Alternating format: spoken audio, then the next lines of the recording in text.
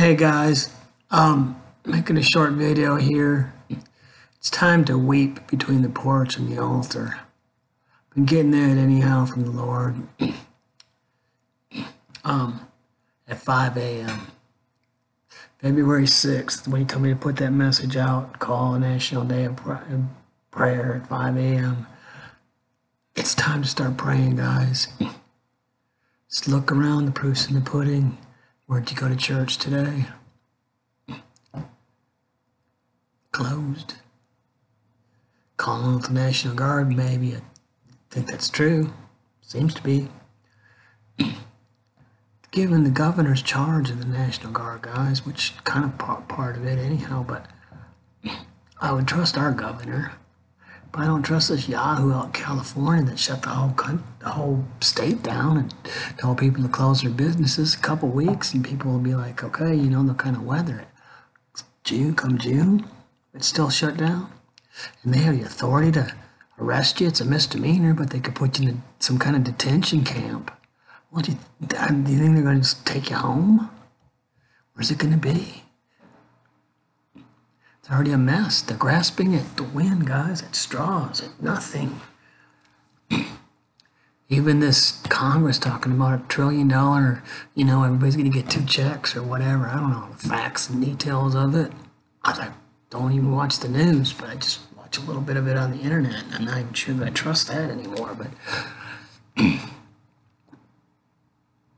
what am I going to do with the couple checks? Is that going to really cut it?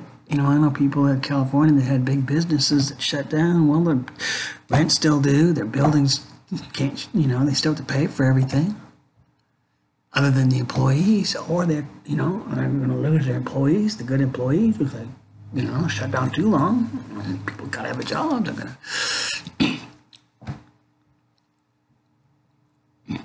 Stock market's next, guys. They're going to shut it down to try to save the economy. They're grasping and grasping and grasping. I don't know where it's going to end because of the natural issues.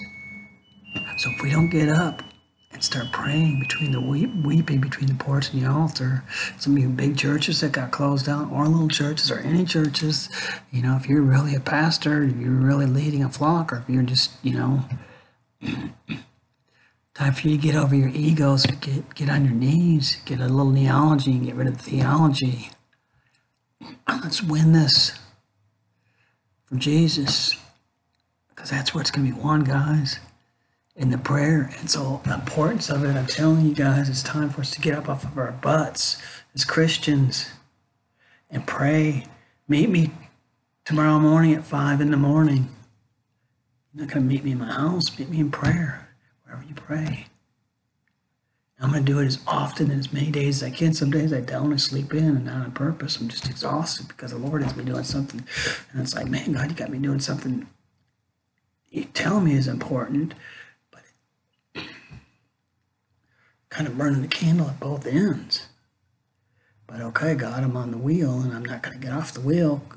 It's not really a complex story. It's just part of the journey that he's got me on. It's like, okay, God, I don't get it all, but I'm going to be obedient.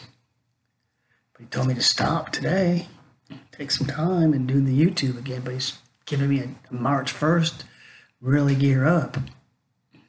Give me a city to go to over the 4th of July. But man, what if they have a travel ban and all that? So it's like, poof, kind of surreal. But at the same time, he's really, really pressing me to tell people the 5 a.m. prayer, the start of the day, is so important. And we got to get together, connect with the body, and it's a time of prayer every single day. Some of y'all are late night prayer warriors, and some of you all want to do 24/7 prayer and just various different things, and all that's great. And you should. And maybe that's all you can do. Maybe you might, while you still have a job, maybe you might have to be a late night prayer warrior or an early morning. But I'm telling you, if you can and you're available, get up at 5 in the morning and pray with us. And let's all do it. Tell me to put this out, that it's important. Put it out February 6th. It kind of got sort of ignored, honestly. Not by me, but And I'm not blaming anybody or saying anything. Maybe people didn't even hear about it. I don't know. I'm just telling you what he's telling me, guys. Because the importance of it is there is a storm coming. He even gave me a date, which I got it out there, 8/11 to 9/11. The whole country was on fire, 100-foot high flames, guys. Give me 3 dreams, 4 dreams about it. I haven't even got to them all. That's what I'm saying, It's like, man, God, I got to get some of this stuff out. And some of these other things you told me to do, but it's like, but you have me do this. And it's and it's taking a lot of effort and time. And I won't be done with it till the end of April. I've made some really good headway in it, but it's like, man, God. But I've got 100 testimonies in it, that things that happened in it that I can share with you that are really cool. I just kind of, I feel like an overloaded circuit a little bit, but at the same time, it's like I'm all stretched, but God had a reason for it. And I'm just going to kind of stay in the wheel, and I'm like, okay, God, I don't know all of it yet. I'm just going with the obedience, because it's like every time I'm doing this stuff and days and this progresses, I'm like, God, what's next? God, what's next? God, what's next? Next step, next step. Give me direction. He's teaching me. He's guiding me. He's leading me. Molding me. And so I was like, man, I'm kind of feel like I'm in a really good place, and I don't want to move off the wheel. So, but he's told me to get back on YouTube today and put out those messages, the Mega Mania one, the God of Convenience one, and now the prayer one, and there's another one, but even that, like I said, that $1 trillion mess, it's, guys, it's a $1 trillion lie. Sorry. Where's the money coming from? Air. They're going to create money or reprint it. Or I'm not an economist, guys. I'm Larry the Cable Guy, and a lot of that stuff is just over the top of my brain. I don't have a grid for it. But my 2nd grade math and common sense and the discernment of the Holy Ghost tells me there's something wrong here, something majorly wrong there. And there is. All it's going to do is add to our debt. They never talk about paying it back or how they're going to balance a budget, or it's just spend, buy, bigger, greater. Call it the National Guard. Man, guys, I put in one of my messages, and I'm going to end with this. Get a grip. And we're going to win this battle in prayer, on our knees, weeping, crying, blowing snot, crying out to God. Not some mealy mouth, Mickey Mouse prayer, or with an audience so that everybody can see how great thou art. Sorry. You didn't have to email me, tell me, just pick up the 5 a.m. mantle. Get on your knees. Let's pray as his people at 5 a.m. Start the day. Because when I do it at 5 a.m., to me, it's really good, because A, I'm being obedient to the Lord, but B, 6, 7, whenever I'm done, 8 sometimes, there's the day, and I can start the day. And I'm fresh, and I've gotten, usually I've gotten the whole night's sleep. It's been waking me up earlier than that sometimes when it becomes broken sleep, and it's, man, that's not good to me, but I still do it. But it's like, man, God, 5 a.m., like, bam, I slept the night through, like a baby, like a dog or a cat, just peaceful. I'm ready to go. Do what he has me to do, be about my Father's business for the day. But we need to pray for our leaders, for our country, for this.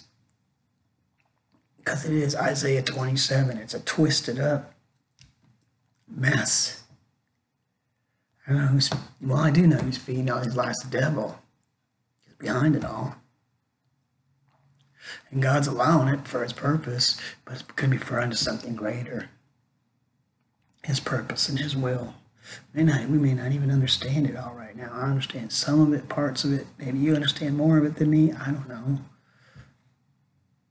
Clue me in if you need to or whatever. But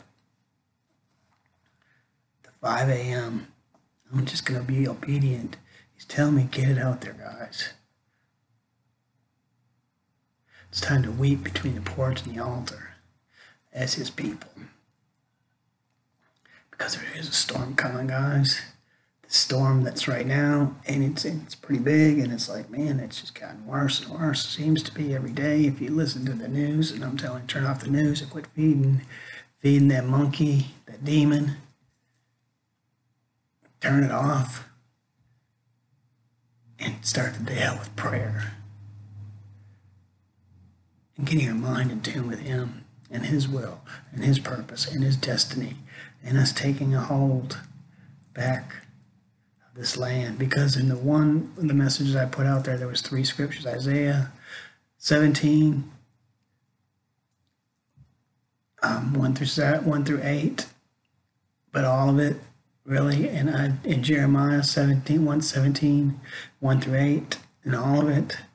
But then it ended with Psalms, and this is what he told me. He said today is going to end just as suddenly as it started. And then he said Psalms 117. 117 is kind of short, but it's all about praising the Lord. So let's start with prayer and praising and thanking him for the victory that's going to come forth out of this for his people. If we let it go, guys, we ignore this, and we just kind of, man, we're going to kind of get what we deserved, honestly, which is a mess if we let it be. Or do we take charge of this in the Spirit, in the Holy Ghost? I take it out of the natural, take it out of the realm of the political and the world and the grasping for, they grasp for all the solutions they want. There isn't any to this. But Jesus, but God, but the Holy Ghost, but his word. Not going to cure it. Stop it. Quarantine isn't going to do anything but add to the fire and keep destroying things. It's what the devil wants.